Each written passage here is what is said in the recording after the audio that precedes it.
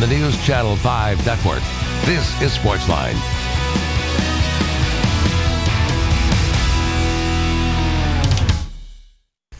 Hey there, SportsLine on your television. Steve Layman here with you. Glad you are here with us on this Tuesday night on News Channel 5 Plus. Big show planned for you tonight.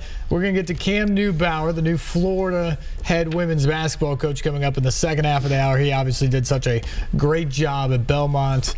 The story broke yesterday right here on News Channel 5. And we'll get to Cam Newbauer's first day down in Gainesville, Florida. Huge move to go to an SEC school. But also, this is opening week for racing at the Fairgrounds Speedway here in Nashville. Such a great track. If you like racing in this area, go on out, check them out. First event this weekend on a Sunday. That's a little bit different from past schedules. A Sunday start this year.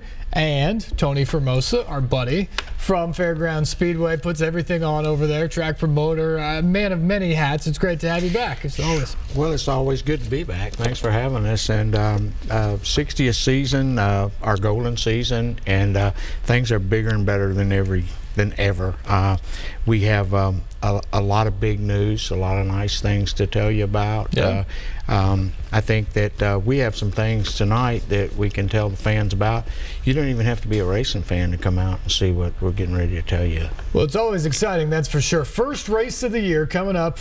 First race of the 60th season, as you said. You've got the egg hunt coming up on Sunday as well. So Sunday race to start. What's behind that? What's the deal with going on Sunday this year? Well, you know, we actually, it was Scott Borchetta's idea, and Scott Borchetta is our biggest sponsor at the Speedway, and we're bringing back the Super Trucks this year.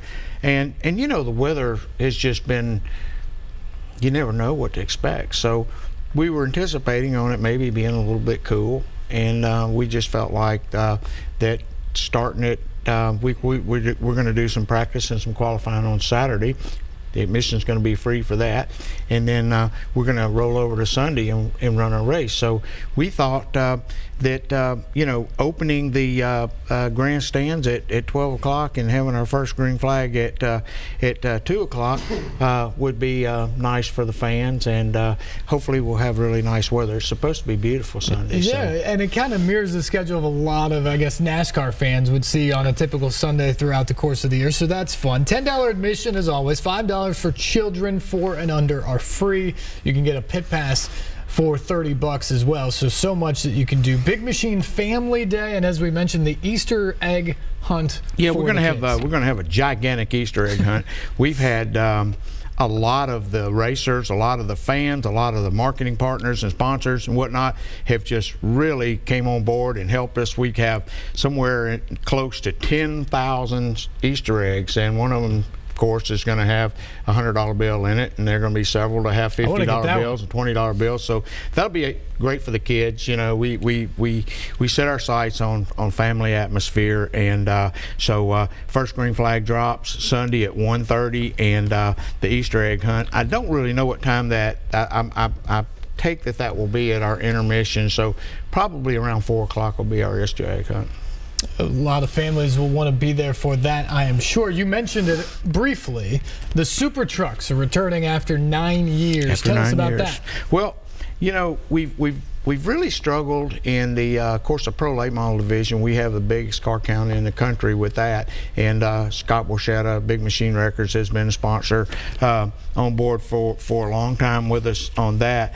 But Clayton and James Tennessee Whiskey is a new brand of Tennessee whiskey that is going to be handled exclusively by the Fairgrounds Speedways, and Scott Borchetta's behind that. So they've stepped up to the plate, and Scott and I talked about paying big purses, and that would bring a lot of cars in and a lot of interest and a lot of trucks in. So that's what we did, and we now have 31 entries, and there's several teams that haven't even registered yet. So it wouldn't surprise me to see a 25 or 30 truck field. That's something that hadn't been seen in 9 years. So that's something that we have had a mixture of cars and trucks over the years.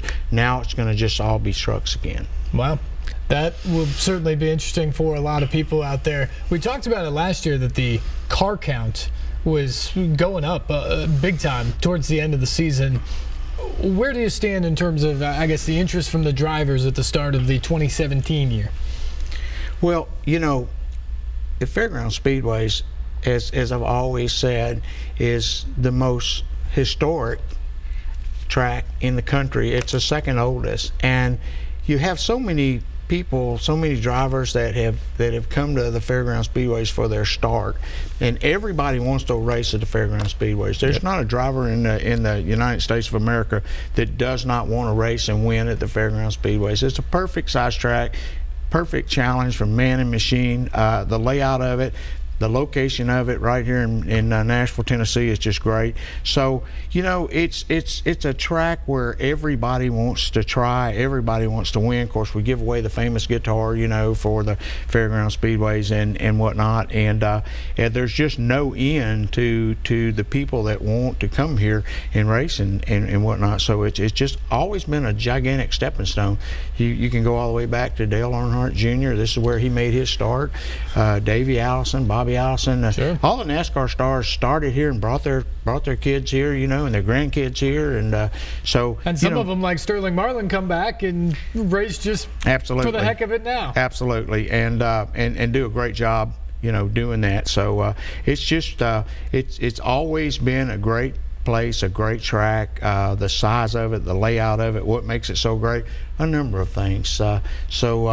Everyone wants to race there, and for the third year in a row, we are completely pre-sold out of parking spots. The last two races of 2016, Steve, we were parking race cars in the parking lot, and they were actually driving them in. We ran completely out of parking spots, even out back. That's a nice problem to have. It really is. It's unheard of, but it's really awesome.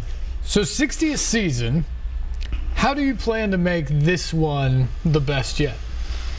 Well, we have a lot of big things that have fell into place for us. We have some young drivers, and one of them sitting right here beside me right now that is the youngest driver in the history of Fairgrounds Speedways. He is been running the karts, the quarter midgets, winning a lot of races in that. He's 11 years old, and he has his sights set for becoming a champion. His dad's a former late models champion, and I think 2008 Andy Johnson, Chase's dad, won the championship, and so he's come there. It's really something to see a kid 11 years old to get in a full body rear wheel drive race car and manhandle it around that quarter-mile track, which is also one of the hardest tracks in the country to drive. But not only that, but has a sight set toward being a stepping stone for professional racing career. So we have a lot of young guns that are coming in. I think we have 12 kids right now, Oliver Cordell, and just many more that are under 18 years old. We have rejuvenated the Kitty Corp, which goes all the way back to the 70s, and with that, with the super trucks, we got so many things going on with just everything. The front runner division, we have a record pre-registered. We have like close to 50 front runner cars that are already pre-registered. We may have to break that class up in an A class and a B class and run two divisions. So the quarter-mile cars that have been racing on 8-inch tires for almost 2 decades, they're going to 10-inch takeoff tires from pro late models and super trucks down to the quarter mile. So they've got a lot more grip, a lot more speed. You're going to see a lot more competition improvement. They're going to be racing side by side, door to door. It's just I could just go on and on and on and on and on and tell you the things that we're going to use to make the 60th season the greatest season of all. The competition is stiff and the action is fantastic at Fairgrounds Speedway. We're going to get to Chase Johnson coming up in our next segment to talk about the youngest driver that you can put on the track out there. But first, before our break, let's go to the phones. And Mike, good evening. You're on with Tony. How you doing? Doing well. Thanks for the call. Yes, I was wondering how are you all set up for wheelchairs and scooters? Well, that's a good question, and thanks for calling and asking us. We have a handicap section, and which is equipped with all the ramps and everything. It is as you come in the main entrance of the speedway in the tunnel onto the concourse. If you will take the next to the last ramp, it will take you right up to the handicap section, and you'll have complete access to handicap, wheelchair access, and seating. So we're very well equipped for that. We also have handicap restrooms in the facility that accommodate all the handicap personnel. Excellent. Mike, anything else?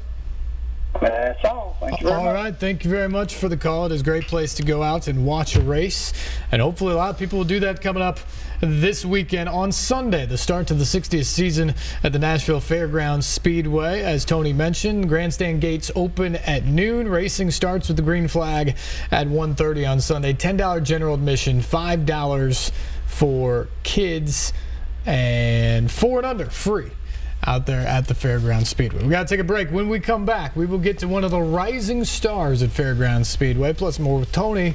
So stay with us. You're watching SportsLine on News Channel 5+.